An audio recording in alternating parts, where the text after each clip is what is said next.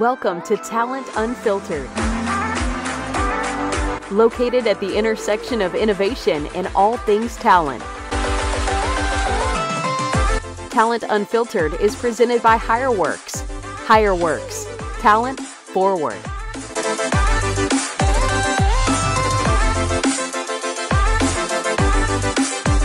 Now, here is your host, Ron Gauthier. It is Monday, March 30th, 2020, and welcome to Talent Unfiltered, presented by HireWorks. I'm your host, Ron Gauthier, and you are looking at the Wrigley Field neighborhood here in Chicago, side by side with the world-famous Abbey Road crossing, immortalized by the Beatles, and that is up in honor of our guest today, Hung Lee, who is the founder at Workspace.io, who will join us live from London, and more on that in just a little while. Before we get started for the day, I want to take a minute and just sincerely wish you all the very best. I think this is one of those times where it's very easy to become disconnected, where it's very easy to feel like we are separated. The government has a kind of a hashtag campaign out there called Alone Together. And I think that that's, in some ways, it's a great sentiment. I think as human beings, it's very easy to pull back and to begin to feel isolated, to begin to find, or to begin to feel like you're not connected to the world that you knew anymore. And in many ways, we aren't. But I would encourage you to find ways to reconnect with family, to reconnect with friends. One of the things that I've been doing recently is when I talk to clients, I am literally setting up virtual coffees, virtual coffee. I have a cup of coffee, they have a cup of coffee. We sit down and we talk. And in most cases, it's not about business. It's not about how to further the relationship or to grow revenue. It's about what can I do to help you as a human being. And I think in this time, that is something that we could all use a lot of. We seem to be getting some conflicting messages from leadership. On one hand, you have the federal government sending one message, and I think even the message inside the federal government is conflicted. It's contradictory. And on the other side, you have people like Governor Cuomo in New York, who is giving us very straight, very real facts from what's happening in his state. So I think it's hard to discern.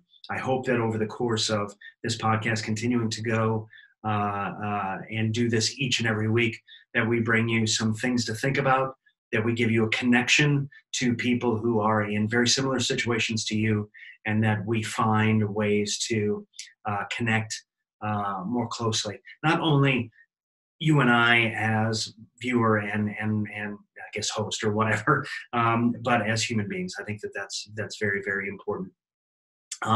Okay, so before we get started, I want to go through this and just let you know that you can connect with the show on Facebook, on Twitter, on Instagram, and on Snapchat. The show is available on Spotify, iTunes, Buzzsprout, and SoundCloud. And there's also a video version of the show on YouTube. All you need to do is just search Talent Unfiltered on any of those platforms, and you'll be able to find it. You can also email us at showinfo@talentunfiltered.com. Over the course of the next week, I'm going to be rolling out some things from my company and personally about ways that we can try to connect a little bit differently. One of those things is a hashtag, and I'd like you all to begin to use this if you can. And you'll see it at the bottom of your screen there, United We Win. I believe that if we stick together through this, we have an opportunity to see our way to the other side. Whatever that other side is, we can face that together. And I hope that you will join me in that. As I said, you can connect with us on any of the platforms. Our platform information is in the comments section below. We hope that you will reach out to us soon. If you dig what we do, then like, share, and subscribe on whatever platform you are catching us on. As I said, our guest today is Hung Lee. He is the founder of Workspace.io. And Workspace.io is a forward-thinking company built on the idea of making technical hiring more effective for candidates and companies. He's also the curator of a great newsletter and podcast called Recruiting Brain Food. And it's an excellent and amazing resource for anybody who is in the talent and recruiting space. Hung, thank you so much for joining us today. Yeah, thank you very much, Ron. I'm safe and okay, so pleased to have a chat with you over the internet. Yeah, no, it's an interesting time. You know, I was thinking prior to this when we were doing our prep work about how different and how similar the response to the COVID-19 outbreak is all across the world. It seems like people are always running to catch up because they make this assumption that it's as we did here, our leadership did here, that it's very similar to the flu. And in most cases, I think it is, but I'd be interested to hear what your thoughts around the response in the UK have been. What has that been like? Because we see Boris Johnson on the television talking about lockdowns, and like here in America, we see people who aren't necessarily abiding by that, right? And I'd love to get your take on what we should know as people here in the States about what's going on in in your home country.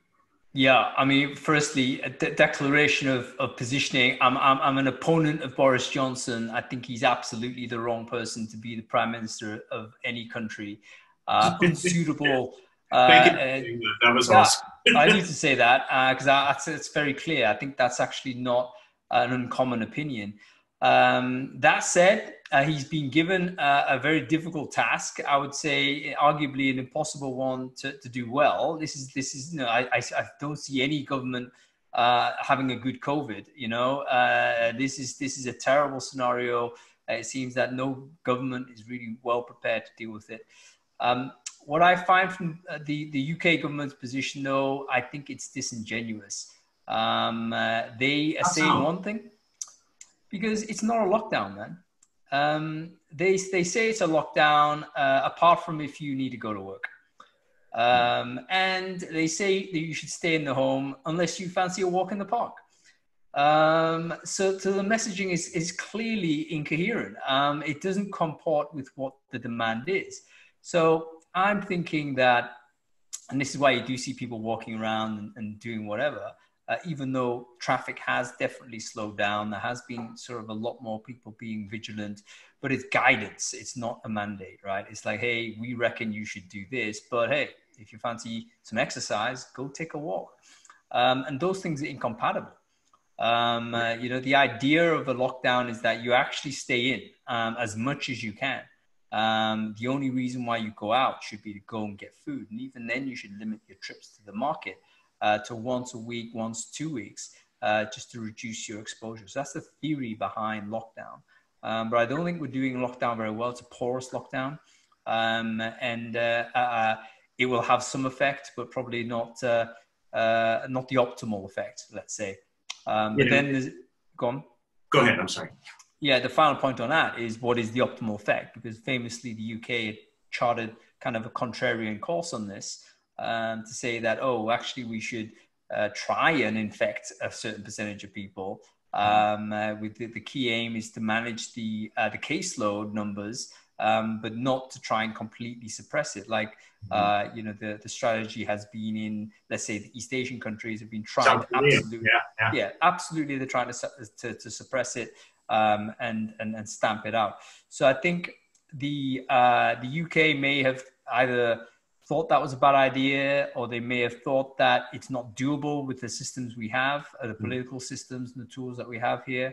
And the behavior and the culture that we have in the UK may not be compatible with a very stringent quarantine that might be more doable in different parts of the world. So, it's hard to be overly critical one way, but I do think that the messaging is really weird. And there's ambiguity. People still aren't sure what is allowed or not. Like, technically, I'm allowed to shop. So theoretically, I just need to pick up like a shopping bag and walk out on the street, and I should be good to go. But then you see on the other side, police are arresting people and they're saying, you need to go home.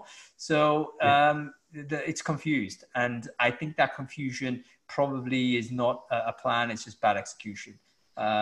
Johnson is not a guy good on details. And I think right now we need leadership. We have the exact same problem here in the States, right? We have a guy that's not a details guy. Right. I don't care what your political leanings are. If you can honestly look at somebody and say, this has been handled well, you're disingenuous at best and careless at worst. You're not thinking through what the problem, really is. you know, we have situations here in the States on where we have just the other day, President Trump had a press conference where he talked about, you know, hotspots versus areas that weren't affected as much. And it seems to me that somewhere in the middle of this, the drive to get the economy going, which I totally understand. I totally get that. And I know he's been, I didn't vote for the man, but I can tell you that I know he's been dealt a really crappy hand, right? I mean, I get that. This is not one of those things that any president wants to deal with. But George Bush dealt with it during 9/11, and other people have dealt with things like the Great Depression and things like the tragedies and crises in our country. To be so focused on the economy without listening to the people who actually know what they're talking about when it comes to pandemics and infectious disease seems to me to be callous, and really doesn't tell me that you care about what happens to me as a human being. And that leads me to my next question. It's really a two-part before we kind of get on to some of the other stuff here. But do you feel that that is similar in terms of what Boris Johnson and the people inside the UK and maybe Europe as a larger percentage are doing? And what is the perception of the United States response as, quote unquote, the leader of the free world? What's the perception in other parts of the world, like in London, of our response to that and how we're managing it and how we're dealing with it? Well, I think basically a lot of us have friends in the US. You know, we've got lots of connections. This is true in Europe, but I think particularly so in the UK. And we're very fearful for you guys, you know, because there's amazing things happening, but it seems to be happening at the levels below the White House. You know, you see some very visible leadership at the state level, let's say, at the city level, and even below, you know, from community-led type initiatives and even entrepreneurs and stuff like that stepping up to do stuff. But there seems to be a lack of centralized response that's adequate for the situation at hand.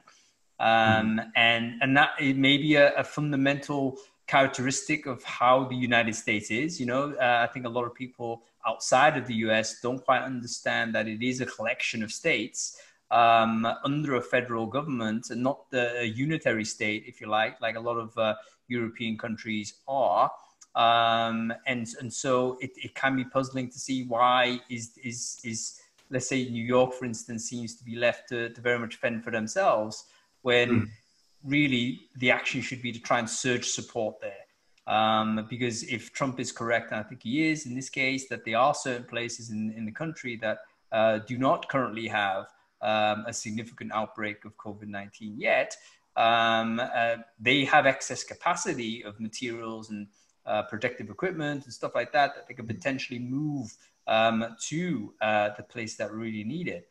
But I'm seeing online that, you know, the I forget the guy's name, who the leader in the New York area is. He's like making Andrew Cuomo, yeah, right. That guy. He's like making public appeals on Twitter for like ventilators and stuff, and I'm thinking, wow, that he should not need to do that. You know, there should be a mechanism where the material resources of the United States, the number one country in terms of its ability, its resources, its prowess, all that type of stuff, that should be there. You know, you shouldn't up to a guy having to make an appeal on Twitter, and that's desperate stuff. You know. You know, it's interesting because we find that, like, there was a note going around on social media. There was a post going around on social media asking if Andrew Cuomo was now the president of the United States, because he was saying things in real terms to people that felt real and felt transparent, rather than, pardon my French, the BS that we get from our leadership at the federal level. It feels like there's an extreme disconnect between the reality on the ground and the very top echelon of our government, and I don't get that. Well, Ron, it's quite simple. I mean, Mr. Trump has always lived in that way. You know, his entire thing is his entire world is a rhetorical world. And he's always been disconnected. And the same with Boris Johnson, actually. They're both basically rhetoricians. You know, they basically say one thing. It doesn't need to be connected with reality, but they've got this uncanny and unfortunate ability for those words to have impact and have effect. And so Trump can say things that are blatantly untrue and demonstrably so. Even oftentimes you can simply quote Trump back to himself to disprove his point. He does that regularly, but that doesn't seem to humble him in any way or cause him to pause the next time he would say things. And again, Johnson's the same. I think they're both people that very much in the moment. The priority when they're in that moment is to try and secure some sort of popularity or to, say a few zingers, if you like, and then that it seems that the policy can sometimes be led by the rhetoric. So they might speak off script, and suddenly that becomes the policy. It's like crazy. What are you doing? And I think that actually happened in the UK, specifically with this event, because Boris Johnson went on a TV show. And he was interviewed on a TV show on the sofa, and he was literally discussing how to deal with this COVID outbreak. And he mentioned something about herd immunity. And he mentioned something about, there's a theory that this might happen. And then suddenly everyone realized, is this what he actually plans? And it was up in arms. So I think both of these are undisciplined, verbose types. They're just going to come in and talk, often disconnected to their brain. And in a position of authority, that's a huge problem. Right. I mean, one of the things that is definitely true as well, like you do see the quality of the American people. You mentioned people like Cuomo. You see other leaders that are emerging from the medical field, from the entrepreneurial field, from all kinds of places. So many great leaders in the country. But there's a problem when, those people don't seem to be able to make it to the most important role. And the most important role is occupied by someone who isn't a great any of those things.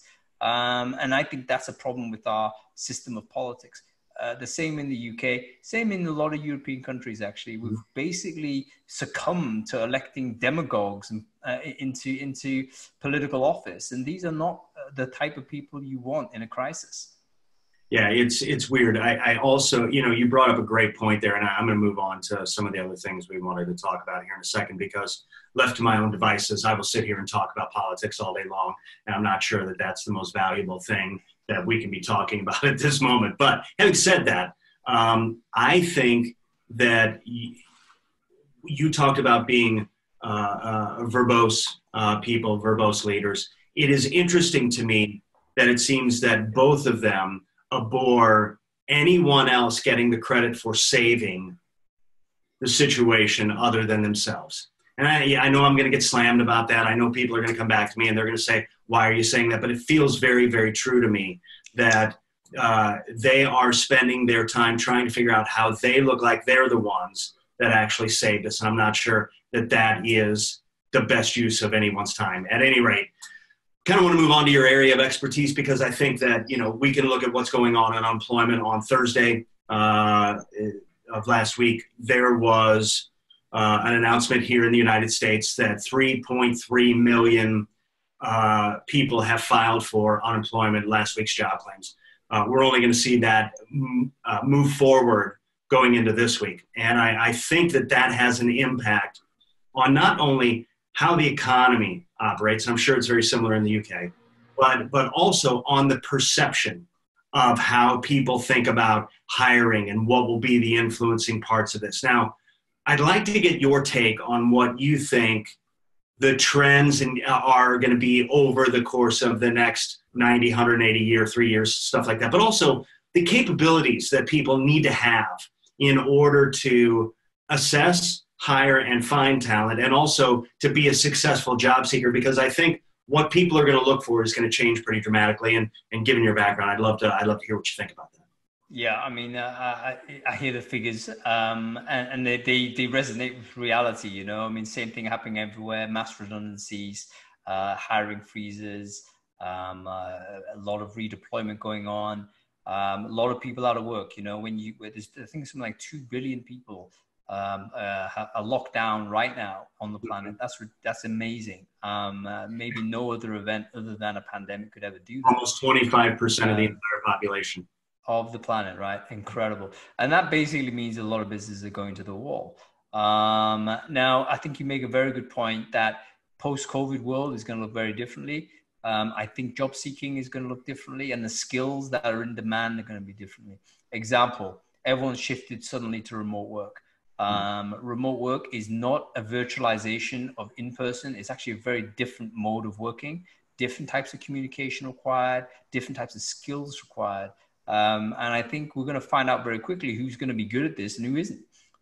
So one of the things I think, if you're on the market, in fact, if you're any kind of employee, is that you've got to get good at being a distributed and remote worker, because that's how you're going to be interviewed. That's how you're going to be assessed. That is probably how you might even start work right now. So I know, if you're in a process or you're going to find work right now, you're not going to be marching into an office and shaking people's hands. You're going to be conducting an interview like this over the video. And again, the skills involved in that, it's a slightly different way of communicating in video. When you're distributed working, suddenly written communication becomes much more important than spoken. Asynchronous communication becomes much more important than synchronous. And you've got to get good at those things, because if you can't, you're going to be a weaker employee than someone who can. So yeah, I think the workforce will change. The mode of working is changing, and therefore the skills we need are going to change. The premium skills are going to change. When you think about companies, to me, there's two sets of upheaval in this, right? There's workers and then there's companies, and there's a very human aspect to this. Last week, I had on a gentleman by the name of Marinus Van Driel from Aon, and we talked about kind of the components of what goes into an environment like this. There's a human component, there's a worker component, and there's a company component based on how they're going to think about things. I'd like to get some sense of what you're hearing from your clients, because I'm hearing certain things from the clients that we serve in my company about this move to a really remote, truly remote workforce. I personally think that the companies that can't embrace it, that can't figure out how to do this, are doomed. I think that they have some very significant, very rough roads ahead of them.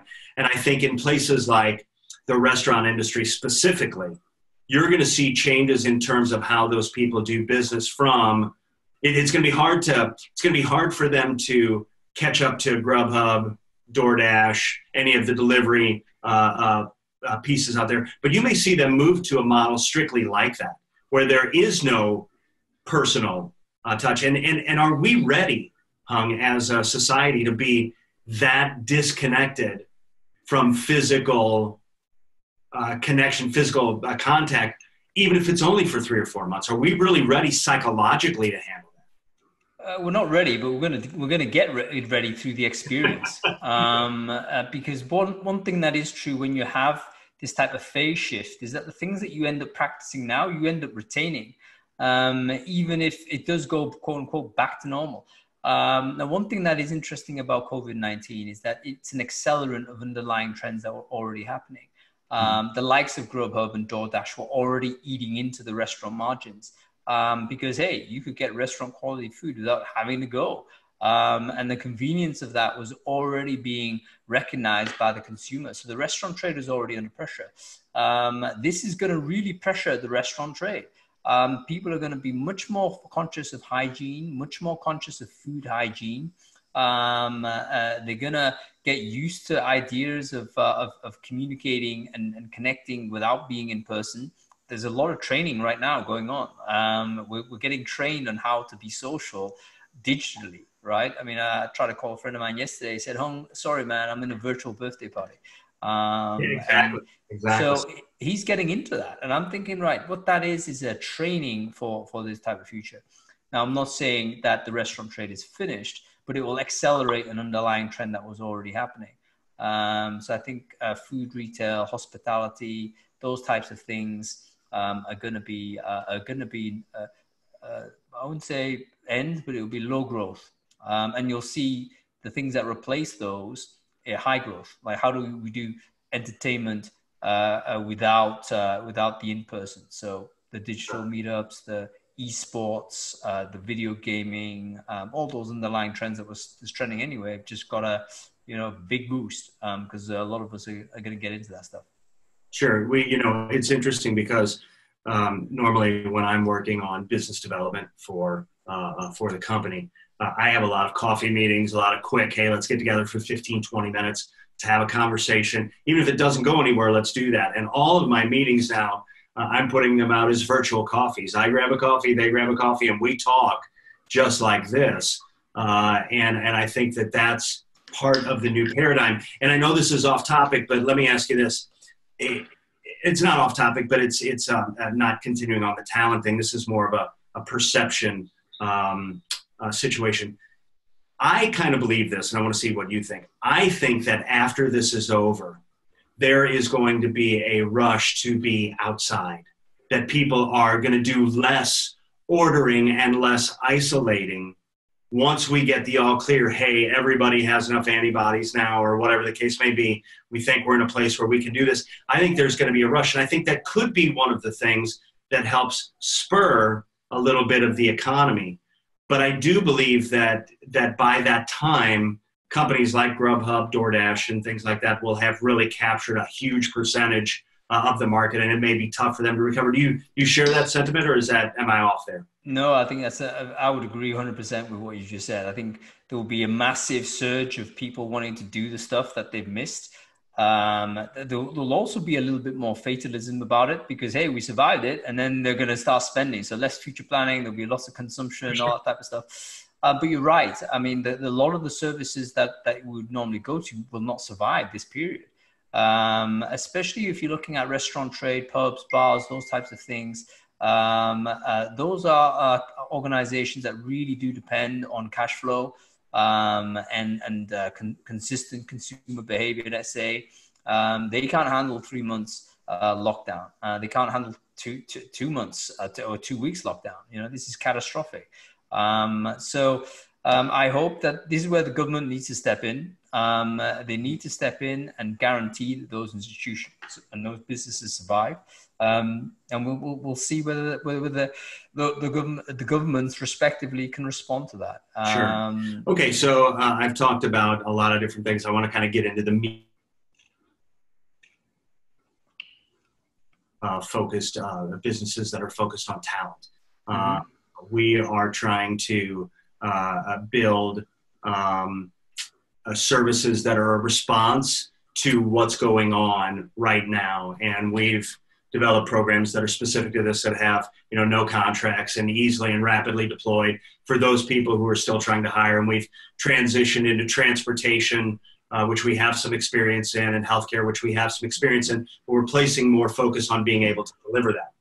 The question I have for you is, I think that this forced remote work is going to have a pretty significant impact on candidate preferences, on the way people want to work.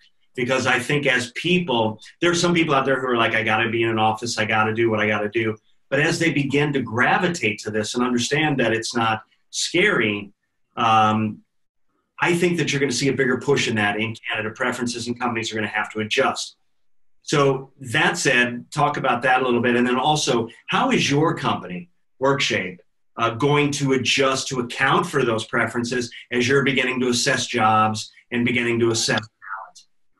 Well, I mean, let's deal with the latter one first. Basically, because WorkShape's always been dealing with, if you like, remote friendly or remote literate population. These are software engineers.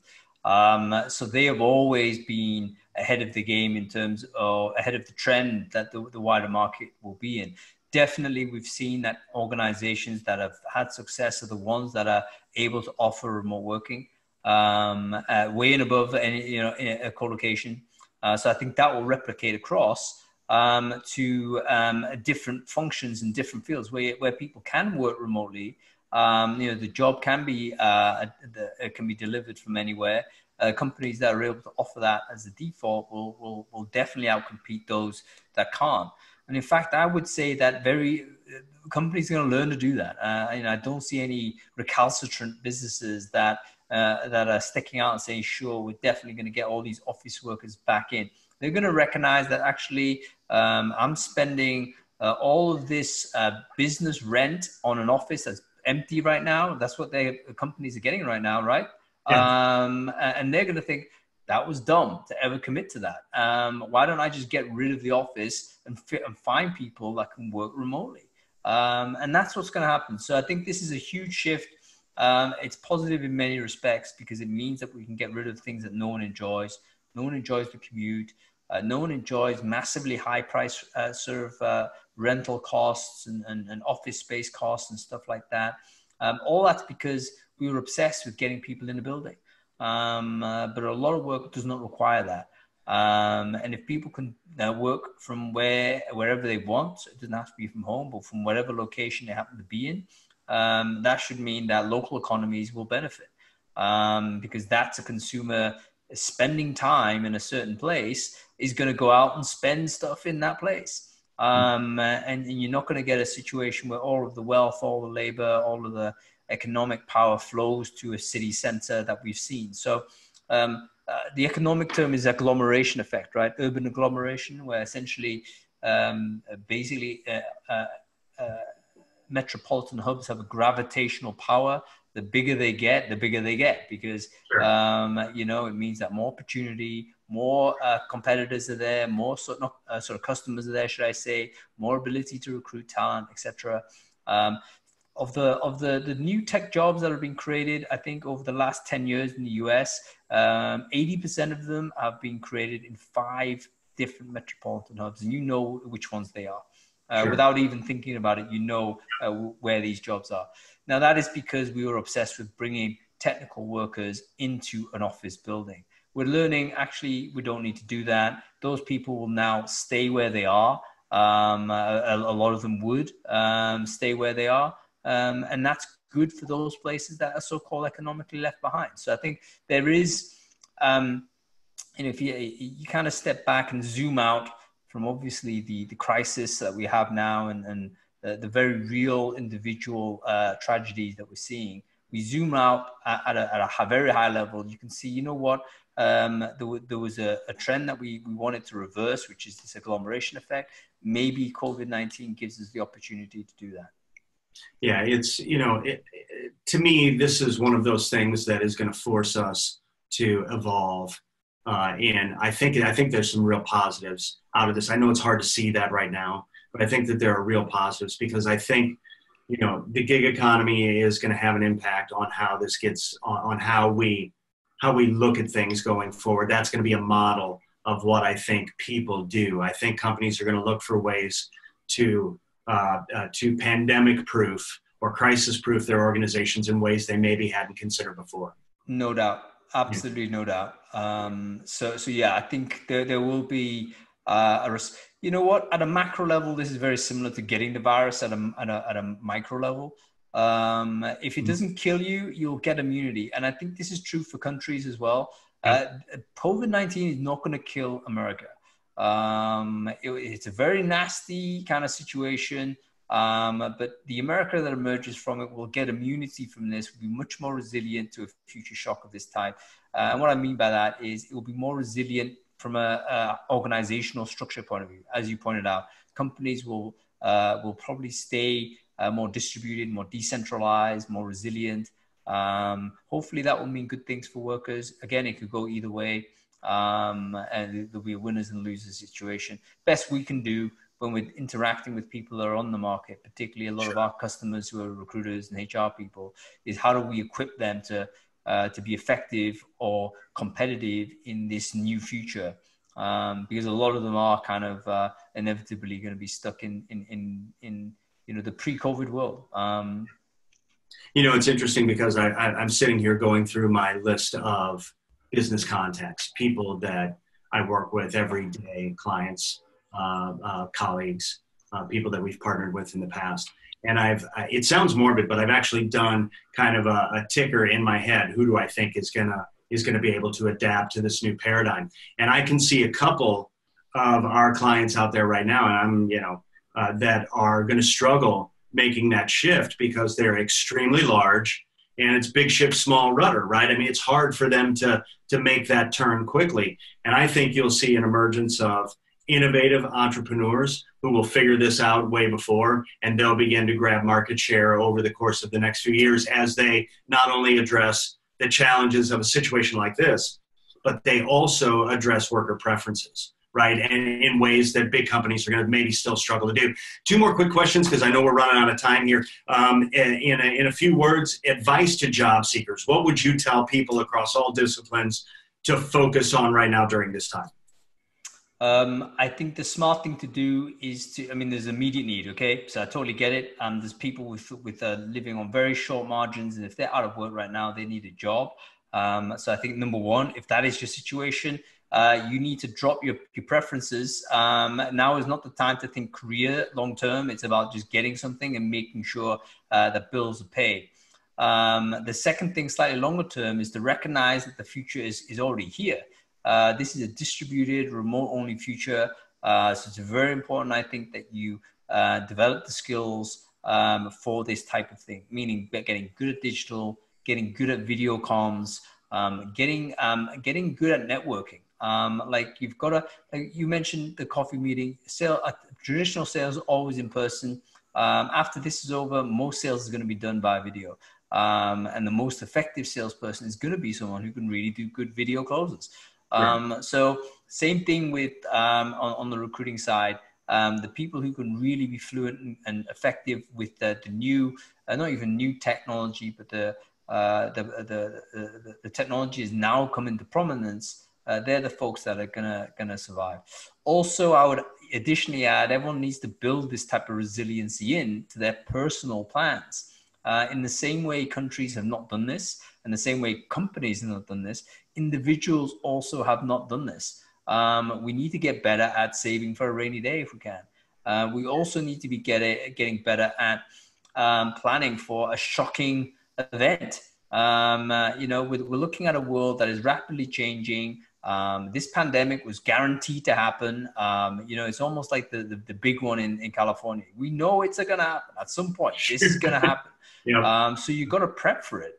Have you got your grab bag? Have you got a way you can survive a shocking scenario like this? Not to say I have, but it's worth thinking about this rather than just, cutting everything to the bone and maxing out.